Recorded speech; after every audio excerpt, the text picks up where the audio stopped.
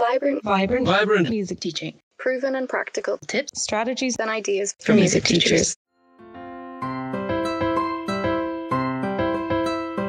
This is episode 97 of the Vibrant Music Teaching Podcast.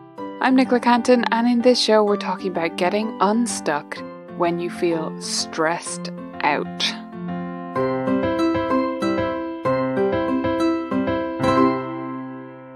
Hey there, beautiful teachers. Welcome back to another episode of the Vibrant Music Teaching Podcast. It is fantastic to have you here, and I hope that you are not feeling stressed out today as you listen to this. But if you are, or if you know you might be in the future, I want you to save this podcast for using later to help you decompress, because we all need this from time to time. Sometimes we feel stressed or overwhelmed just in general, and we can recognize that in ourselves and be proactive and do something about it. Sometimes, though, we don't recognize what's happening. Everything just starts to feel frantic. Have you ever had that feeling? It's like everything, you're not actually moving that fast, but everything sort of feels like it's going faster than it is, and at the same time it's too slow. It just feels a bit out of control, maybe, well, just not good. And it can be difficult to notice this building up in yourself, so I think it's important to tune in with yourself and know when this is happening. Sometimes it doesn't manifest in that way. Sometimes it doesn't feel frantic. We just feel zapped. We have no energy left. And sometimes we're just having trouble switching modes. Have you ever had this feeling? Many teachers do, because so many of us work from home. And so it can be difficult to switch off at the end of the day. Like, it can be difficult to literally leave work behind, not look at our phones and our emails and any communications from students and that kind of stuff. We've talked about that before. But it can be even more challenging to switch our minds over, to change mode, to think, I am not in work mode right now, I am in family time. Now, I'm not trying to say, listen, don't talk about your students, don't think about your students, but we do need to have a different mode, we find, that means we're not working anymore. Because otherwise, we're going to burn out. We have to be able to unstick ourselves from a feeling of stress or overwhelm, and to decompress and to switch modes so that we can have better health, right? Looking after yourself doesn't just mean exercising enough and eating the right things. It also means having lower levels of stress whenever possible. Doesn't mean never getting stressed, but we shouldn't be up to 90 all the time. Being less stressed and being able to decompress when we do feel anxious or stressed or overwhelmed means that we're better able to serve our students and our customers, their parents. It also means that we're going to be better company for our family and friends.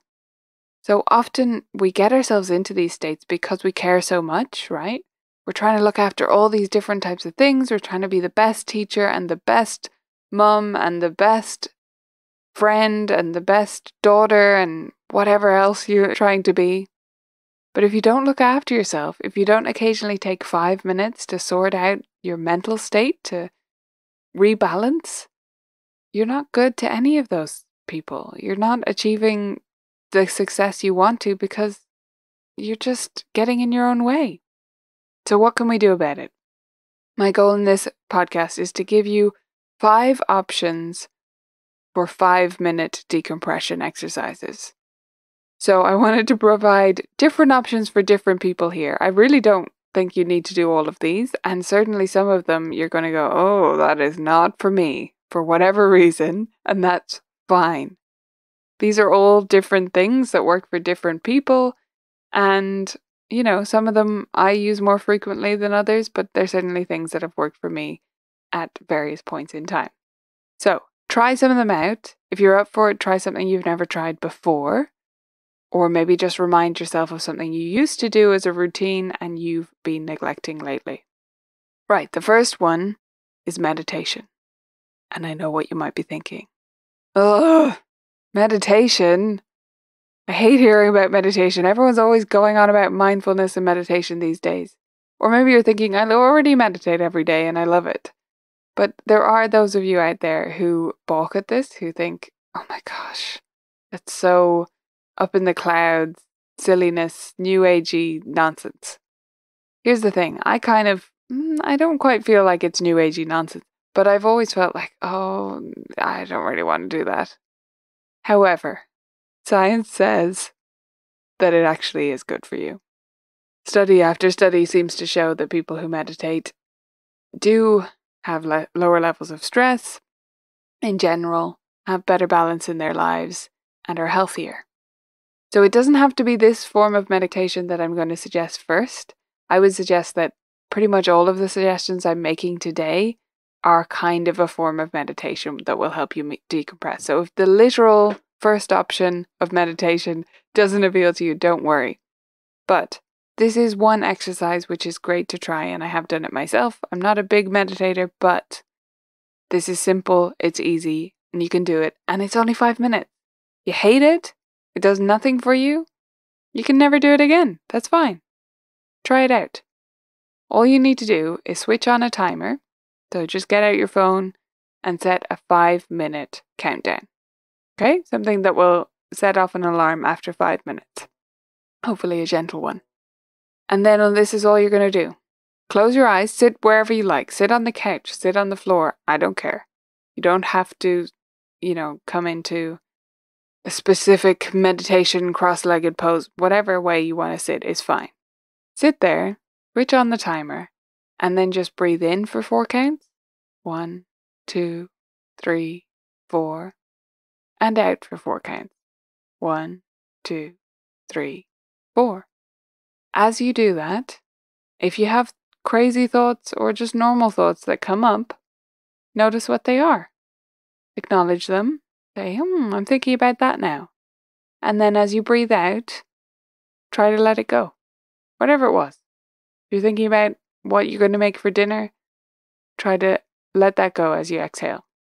It's really not about clearing your mind, making your mind blank, becoming a Zen master.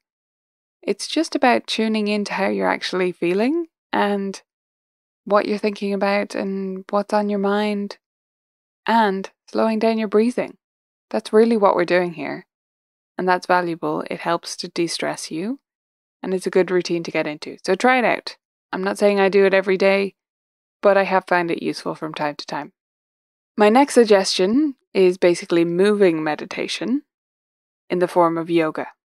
Again, you might be thinking, I never want to do yoga. That's not for me. That's not my style at all. That's fine. I do have more suggestions for you after this. Yoga is really my top choice from these suggestions.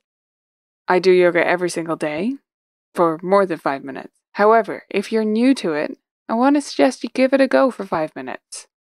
This can be a great routine to get into, and it doesn't have to be about performing ridiculous poses upside down on your head.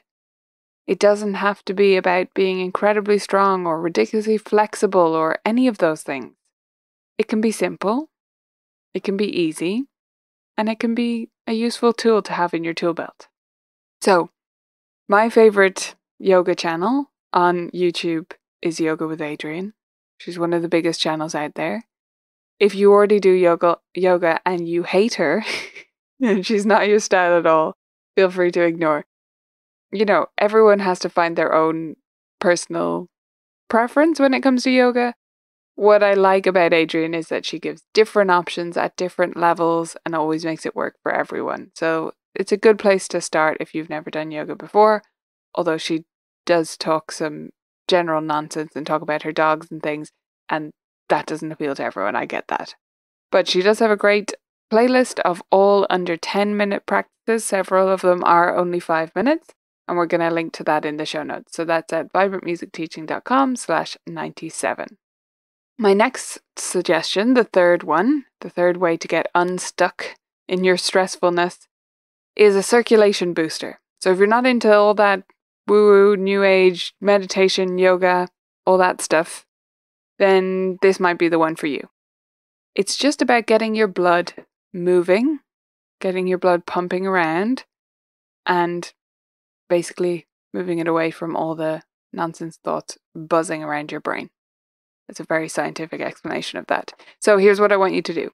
Do 20 jumping jacks, then do knocking on heaven's door 20 times. That means stand with your arms by your side and just swing them from side to side so that they kind of slightly hit you on either side, right? So you're swinging them around loosely. It's something I have my students do regularly, especially young students at the start of the lesson. So you may have heard me talk about it before. So you're going to do 20 jumping jacks, 20 knocking on heaven's door, meaning swinging side to side, that's 1. And then forward fold for 10 seconds. So just lean over towards your toes. You don't have to touch them if you can't reach. You just lean over as if you're reaching towards your toes and completely relax for 10 seconds. So 20 jumping jacks, 20 knocking on heaven's door, 10 seconds forward fold, and repeat until your 5 minutes are up. Simple. The next suggestion might be even simpler. Dance. Have a dance break. Remember that you actually like music and perhaps like dancing and moving to music. Put on your favorite 2 songs, I would suggest, for about 5 minutes. So 2 songs queued up at the ready, nice and loud, and dance about. Pretend you're a teenager. It'll be fun. Might help you to shake off the frustration or the stress that's been getting you down. And the last one is music mindfulness. And by that I mean play something. Remember that you actually love playing music. And don't practice. No. Don't play a bunch of scales. Don't practice that piece you have to play for a performance next week or for a duet with your student. No. Play something. Improvise if that's what will be the most relaxing to you, or play your favorite piece from ages ago, or something that you can sight read just for fun. As you're playing, notice how the keys feel under your fingers or the strings feel under your fingers, and notice the sound. Actually listen. Get as absorbed in it as you can for 5 minutes. That's it. Okay, so those were my 5 suggestions. If you have others, I would love to hear them. How do you decompress quickly when you need to get unstuck and unstressed? My 5 were meditation for 5 minutes, simply breathing in for 4 counts and out for 4 counts with a timer set to 5 minutes. A 5-minute yoga practice for a moving meditation. A simple circulation booster of jumping jacks and swinging your arms around like a maniac and forward folding and just repeating to get the blood flowing. Shaking it off by dancing for 5 minutes to 2 of your favorite songs. And music mindfulness, playing and getting in touch with your instrument again and really listening and noticing the feel of how you play your instrument. I hope you'll try one of those out this week. The next time you feel a bit stuck, a bit stressed, bit too much in your own head or a bit frantic with your to-do list. I want to remind you before I let you go that we have a webinar coming up on the 20th. So if you're listening to this before that, you can sign up at colourfulkeys.ie/relevant to come along live. We're going to be talking about how to choose relevant repertoire for your students. So it's going to be a fun one focused on best sources for repertoire and how to know what's going to be right for your student and their level and their interests. Come along, I'd love to see you there, and I'll chat to you here next week. There's still time to book your ticket to the Music Teacher Turbo Boost. This is going to be a 2-day seminar with creative and innovative teachers in Dublin in Ireland on August 27th and 28th. So if you can make it over here at the end of August, we would love to see you there. Go to teacherturboboost.com to book your ticket today.